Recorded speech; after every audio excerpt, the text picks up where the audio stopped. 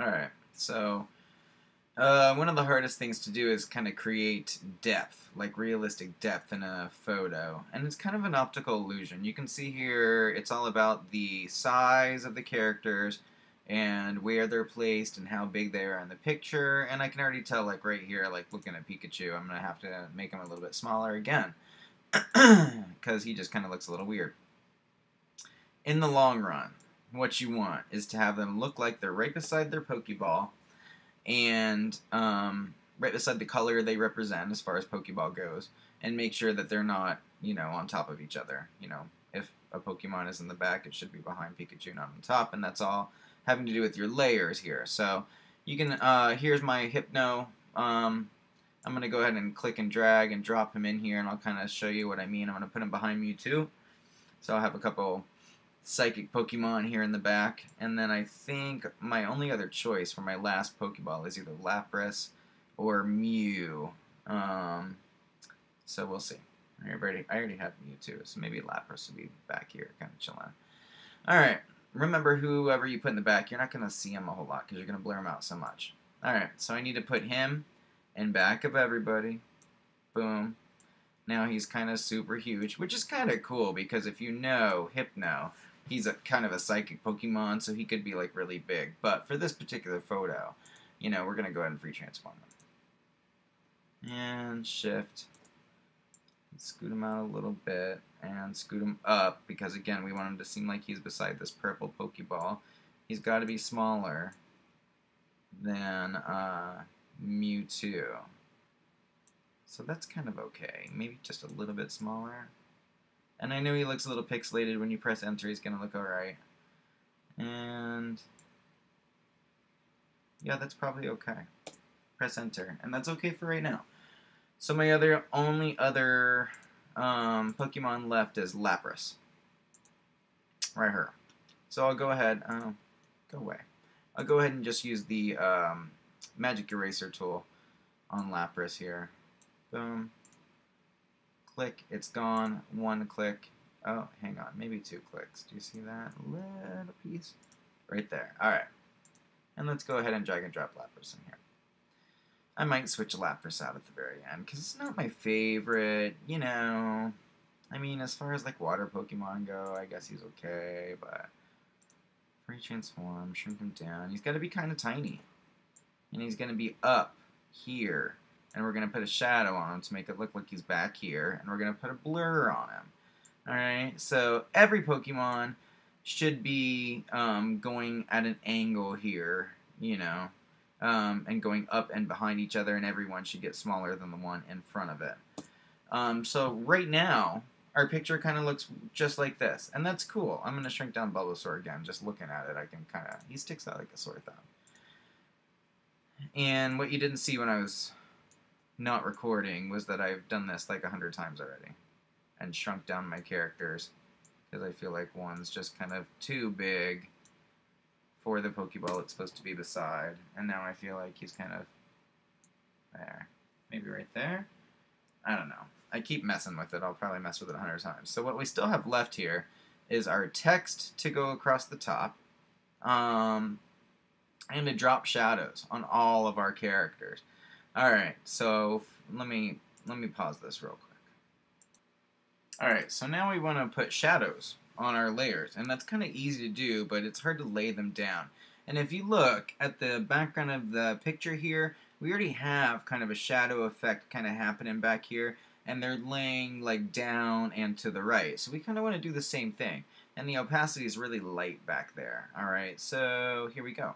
Let's go ahead and try to do this. It's going to make our images, our Pokemon, look a little less like they're hovering. So let's go ahead and start with Charmander. Double click, say drop shadow. Alright, we can now go ahead and click and drag the shadow out from Charmander.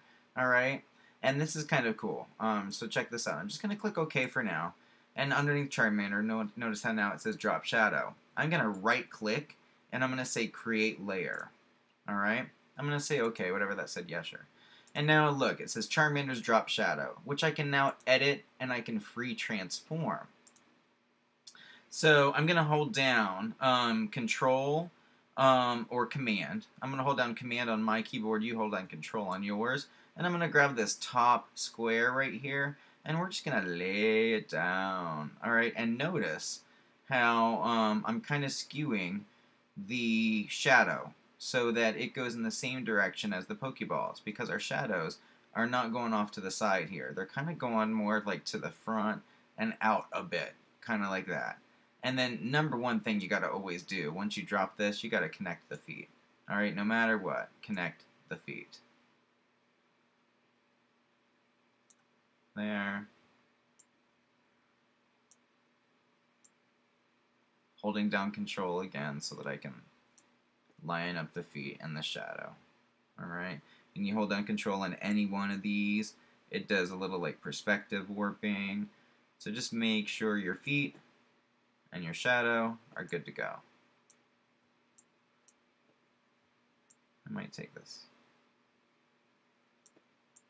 out just a tad, and then take this back just a bit. Oh, make sure there. Make sure the shadow is always touching the feet. You can't stress that enough.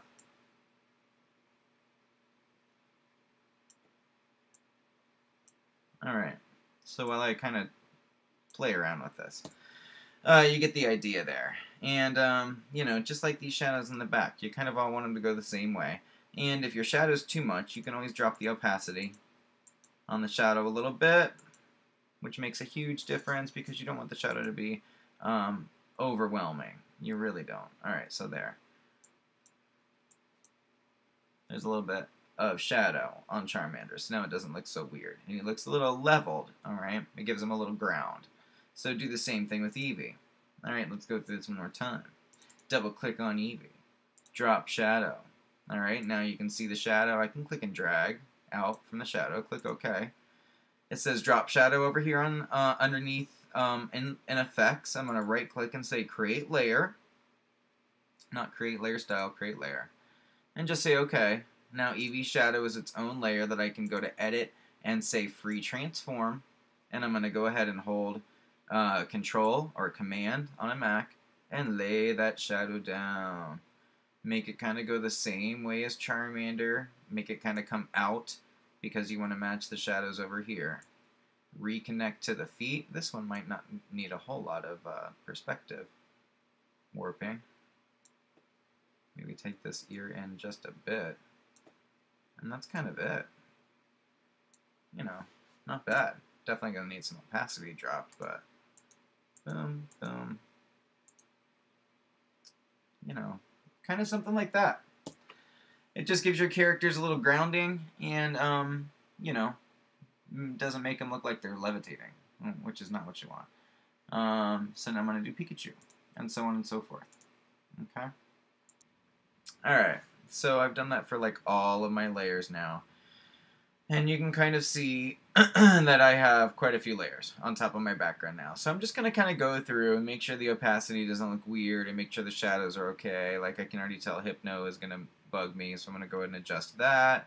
But other than that, once you guys figure out what you're doing, as far as your shadows go and as far as positioning goes, let's scoot this guy over a little bit here. Make him a little bit wider. Scoot him down. Kind of like that. I don't know, that still bothers me a little bit. Something's bothering me about that shadow. Anyway, so look at everybody and, you know, make sure, like I can tell Eevee, like right here, needs to be kind of adjusted. You know, Pikachu looks great. Everybody else looks great. Charmander might need to be a little bit bigger. And once you do this, guys, we're kind of ready to look at some effects and stuff like that in Photoshop. And we haven't really done that yet. So effects are going to be kind of cool. And they're really going to add to our picture. Alright, but as you go back, your shadows should kind of get closer together. And now your photo should kind of look like this. Alright, guys. So now to make some like 3D cool text. So, you know, what I did here was I went for like a old school 3D effect. Like it looks like you're not wearing your 3D glasses kind of text kind of thing. So up here you can see I did a lot of stuff, and I'm going to go ahead and trash that and start over so that you guys can see what I did. Alright, so text tool. When you select the text tool, it's very important that you actually look at all this stuff first and select your text style, your font style first, and then you want to go ahead and select your size and all that good stuff. Alright, so I'm going to go ahead and say Bauhaus 93 is going to be my text style for this. I'm going to say 200 is my text size. I'm going to say black is my text color. And I'm going to go ahead and click in here so I can go ahead and type Pokemon. Pokemon.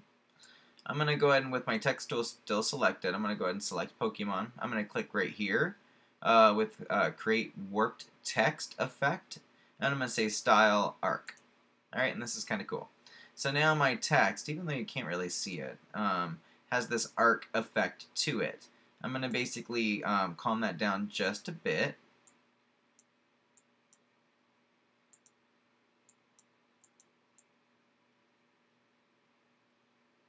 And you can kind of see here the horizontal distortion. You know, actually it'd be really cool if it started out big and then distorted to the back, kind of like that. Vertical distortion. You can make the P really big if you want. So that's probably about it. Let's go ahead and say OK. Let's move that down a little bit. So now I have this text layer that I'm going to go ahead and double click on. And I'm going to go ahead and put a, I'm not going to put a drop shadow on it, although that'd be cool. You can play around with a lot of these things. I'm going to go ahead and do a bevel emboss. Alright? And if you notice, that kind of gives this, like this black and, or gray kind of overlay here. And you can play with a lot of different options right here. So right now it's on emboss. You can play with like outer bevel if you want, which looks really cool. You can play with inner bevel, which gives it this like plasticky kind of effect to match the Pokeballs, kind of like that. And you can play around with the size of the actual bevel. Alright? To give it this like reflection kind of look. Alright? And that's kind of cool. What I'm going to do here is go ahead and say, although that looks pretty cool. I don't know. What do you think? Ooh, check that out. The highlight mode. Give it this like red kind of shiny kind of effect like that. And it'd be even cooler if I could kind of free transform it and bend it off to the side, which I think I can. And I'm holding down Control.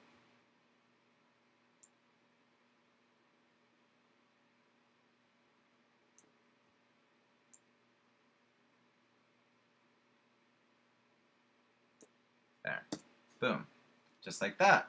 So there's my text, and I can move it and place it wherever I would like. It kind of looks better probably right up over there.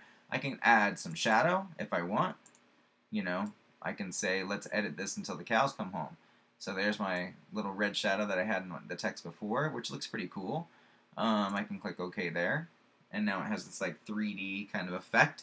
And I have this little space right here that I think I'll leave up to maybe student choice. Either put your little mark here and say, you know, photo edited by blah blah blah blah blah. It with the text tool, or maybe put a picture of a cool Pokeball right here. But I'll leave this up to student choice. You can either leave the picture just like this with your favorite Pokemon in it. Make sure that you've used the text tool. Make sure you use some text effects here. Play around with all that good stuff. And all that being said, have fun with this picture.